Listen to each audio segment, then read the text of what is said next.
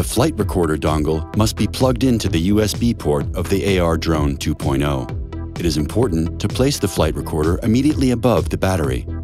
The battery protects the flight recorder from disturbances created by the AR.Drone to allow the GPS signal to be well received. The flight recorder is for outdoor use only. It does not work indoors. A 4 GB flash memory is embedded to record videos up to 2 hours. It is possible to plug an additional USB stick into the USB slot of the flight recorder dongle.